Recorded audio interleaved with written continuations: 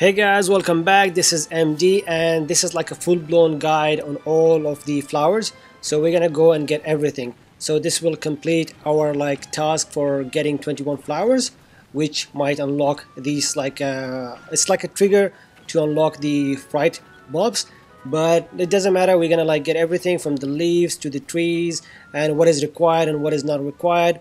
And how we can get these flowers. Does it require an ultimate or is it like a normal thing? So yeah, I'm just gonna cover everything. So starting off, we're gonna go to the Blossom Bay. Here we're gonna find the white flowers, which is like the milk blossom. So these ones, they don't have a butterfly on them. These are the normal ones because there are like two types of milk blossom, and they can be found everywhere. You can use the ultimate, you can use the normal matted, it doesn't matter. If you have the ultimate matted, it's easier for you to just plug them in or just put them on the field. And the next one is the Emerald Ela, which is a green one, green flower. So both of these and the more can be found all over the place. Next we have the water lily flower. For this one you need a ultimate, and they are always in the ponds. The lily pad and the large lily pad, they don't count as flowers, but you can pick them up as well. Next, the milk blossom. The milk blossom, which is the other one, this is another type. This one has flies or butterflies all over it. So you can see this one has butterflies and this one does not. So there are two types, two different types. So we need to pick both of them up.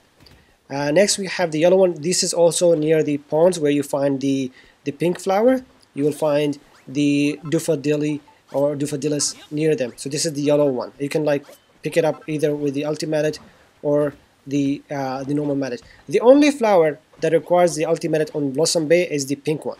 Next we have the blue, or the blue and the pink. The pink can be found near the end of the island, like the farther end north, and the blue one can be found on these blue or these white mountains. So they're always there, either to the sides or just go all the way to the top and you will find them. So like I said, we have almost 8 to 9 flowers here. 6 normal flowers with the lily, the pink one, which we need the ultimate for. So we have in total 7 flowers. The other 2 lily pads, the small one and the large one, we don't require them. We just only require the pink one, this one here, the small one. So yeah, 7 are already done. We're gonna move to the Rimy Reef. Here we have 2 types of flowers, and the first one is the Freesia. The Freesia is the white one here, the small one. You can actually find this in Blossom Bay again, but yeah, this requires an ultimate for you to pick it up. It's always near the snowy areas. While the scarlet tulip, the red one, you can find it on the areas or the sands which does not have any sand or snow on it. So near the battlefields, you'll find the other one, this red flowers. It's always near the these battle areas, and you'll find plenty, and you'll find them everywhere. So only these 2 we can find on the Rimy Reef, the Freesia and the scarlet tulip. And next we're gonna go to the Laguna Perfuma. This area is like a haven for all the flower types. You will actually, as soon as you get here, you will find flowers from the Blossom Bay, you will find things from the Rimy Reef and everything. So for things that can be found on Laguna Perfuma is the rose. The rose requires an ultimate. It's on these broken resting areas. They're quite far away from the waters. And the other one, which is the wisteria, they also require an ultimate. So the rose and the wisteria, both of them requires an ultimate. The rose is usually inside, near, far away from the water, but the wisteria is close by to the water, and you will see a bunch of them all around. They're not miscible, and they are pinkish, so they are visible from far away. They're actually 3 parts. So we have the crown, which is the top part, then we have the stems, the middle parts, and finally the root, which is the end part. So yeah, not missable. As for the next 2 flowers or 3 flowers, the black well, this can be found inside the water on these small hills with a big tree, and near the black dyes. So the black dyes is where we find the black well flower, and near the purple dyes we will find the purple lotus, which is the small flower, and the hollyhock, which is the big flower in the middle. So both of these or these 3 flowers, they're always inside the water, and the other one, the rose and the wisteria is beside the water and the rose is outside. You don't need the leaves, by the way, you just need the rose. You don't need the leaves. I just took it just for show. But yeah, we have the rose, we have the wisteria, we have the black well, we have the purple lotus, and that big flower. So these are the only items which are around 1 2 3 4 5 6 7 7ish on the Laguna Perfuma as well. So we already have 14 flowers already. Moving on the sunny sand, the first thing we can find is the prickly peach cactus. This requires an ulti-mallet to get them, and there are a bunch, or I mean all over the island. And the gladiolus can be found near the oases, just like beside them, near the shores or something like that. You'll find a bunch of them. By the way, you can find the pink flowers from the other islands as well, but the main stuff are the prickly peach cactus, gladiolus, and the sunflower. And yep, and of course I found a banana as well. These guys are tough to find actually. Yeah, and again, I'm gonna like I said, the sunflowers, even like the gladiolus, can be found near these oases.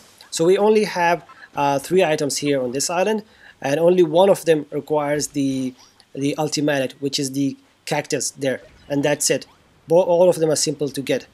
Moving on the defiled isle, here we have 2 items. So already we have 17 already, and we're gonna find 19 here. So like, I mean, so 2 more, so we're gonna have 19.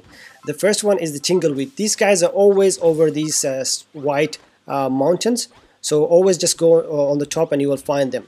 And the poinsettia, which are these big flowers which looks like the Gloom from Pokemon. These are always near the poison swamps, so they are sometimes rare, but I mean this time I found a bunch all around me. So yeah, the only 2 types here. So we had like 14 already, 3 more from there, 17, and now these 2, we have 19 already in total. And the tingleweed and the poinsettia, these 2 only on the defiled isle. On the unholy helm, or the unholy holm, we have another 2 flowers. The flowers on unholy helm are on these floating big rocks, or a bunch of rocks. So we have the small ones and the big ones. The flowers are on the big ones with the roots and everything else. And we just need the blooming foxglove, which is the big flower, and the small one, which is the potting foxglove. It took me a while to get here because I was like going around the island to find them. Sometimes they are easy to find, but sometimes they are like hard. I've been like going around and around to find them. But yeah, we only have these 2, and we will have our 21 flowers to take on the island. But this is not it. There are actually like a bunch more. There is not a bunch more, actually 2 more. So the first flower is which is not required, which is not part of the 21, is the Hadrangi. I hope I'm pronouncing the name correctly. You will find this guy or this flower early on in the game when you come here, because this is like one of the first islands that you will visit. So you'll see this small flower, and yeah, this is not required. The next item is on the Blossom Bay. It's actually it's not a flower, it's the tree, the sakura tree, the cherry blossom tree, and they are sometimes rare to find, but if you have the camera, then it will be easier for you to like get them, and of course use the ulti-mallet. So in total we have all of them. We have these items here from the Blossom Bay, these items here from the Sunny Sands, and the 3 items, or then this we have from the Rime Reef, 2 items. We have 7 items from the Laguna Perfuma, and then we have 2 items from the Unholy Holm, then 2 items from the Defiled Isle. Of course, if you move over the Tingleweed, you get paralyzed, by the way. And finally, the 2 items, the 2 final items, the Hadranga and the Blossom Bay, which would mean the Cherry Blossom Tree. So those 2 are not required. So yeah, these are all of the items, guys. And if you like complete all of them or bring all of them here, I think some people say they will trigger the fried pulp.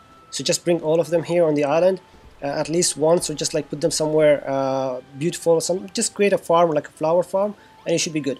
And yeah, guys, that's it. That's everything. Thanks for watching. Thanks for subscribing. Check our Patreon page. Subscribe to the channel if you haven't already. And thanks for the feedbacks, guys.